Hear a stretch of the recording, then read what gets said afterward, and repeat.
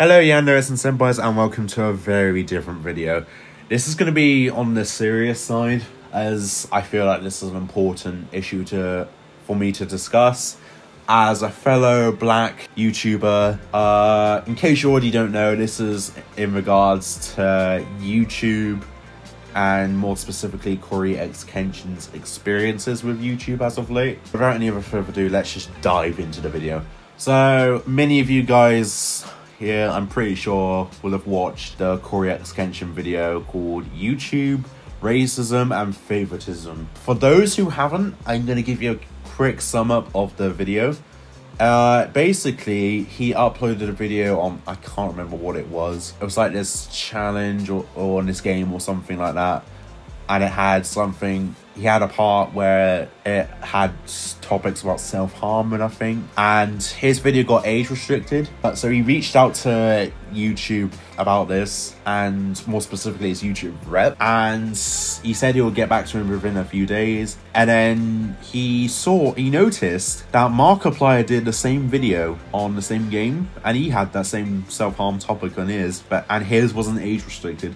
So obviously this infuriated Cory, and he started to suspect that there was racism and favoritism going on. So he reaches out again to his rep, and the rep says he'll get back to him, and a few days later his video wasn't age restricted anymore. And this infuriated Cory, because he was going to be like, wait, so if my video is age restricted, which is fair enough, then why isn't Markiplier's video age restricted?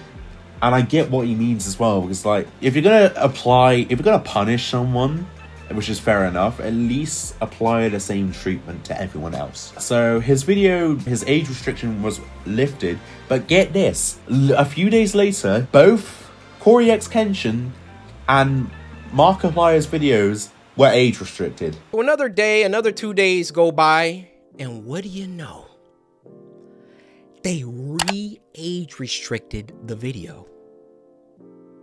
They re-age restricted the video. I say, no way did they do that.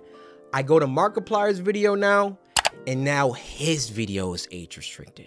They got caught with their pants down. So YouTube reversed that decision of lifting the age restriction, only to re-age restrict Cory's video. Now this left Cory furious, and for those who have seen the video, you can tell how upset and frustrated and angry he gets towards the end.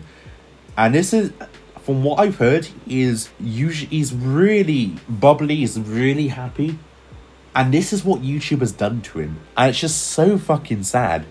It's messed up. It's really messed up, and I can relate to him on a similar note. Nowhere near as severe as this, obviously, but earlier today I uploaded a video called Wait, You Get No Bitches, and I use a text-to-speech website with the GLaDOS sound font, and within what 5 minutes or so of the video being up, YouTube age restricted it. I turned off monetization anyway because I didn't want to earn money off of the video anyway, but they age restricted it. And I am baffled as to why this would happen. I am really baffled. Like, it's YouTube is becoming an unstable place. I don't know, it's just the platform, something needs to change. Something needs to change on the inside of YouTube's team, whether it means a new CEO, less bots, I don't know. But we cannot let what happened to Cory happen to any other black creator again, because it does come across as favoritism, especially, and maybe race was brought into it. I don't know. The only answer, we may never find out the answer, which is the sad part. We may never get answers, like proper answers, because let's face it, YouTube are not going to admit to it.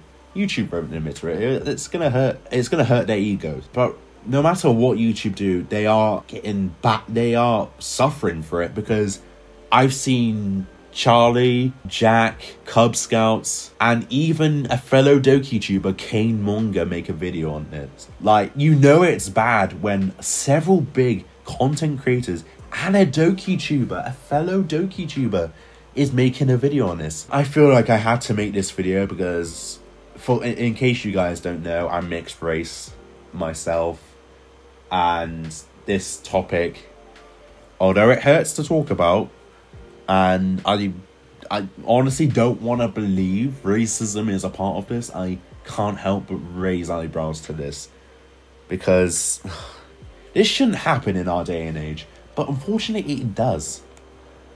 And something needs to change. And YouTube, I know you're not watching this video, but I'm gonna give you guys a message right now. You guys really need to change. You need to make the site more content creator friendly.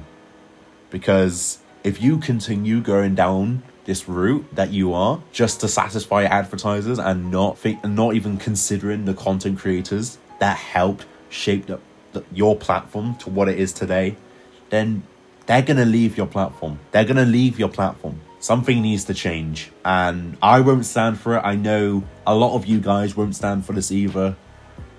But yeah. I just wanted to get that off of my chest. This video is 7 minutes long now. I'm probably going to end the video here. Sorry for the more serious tone.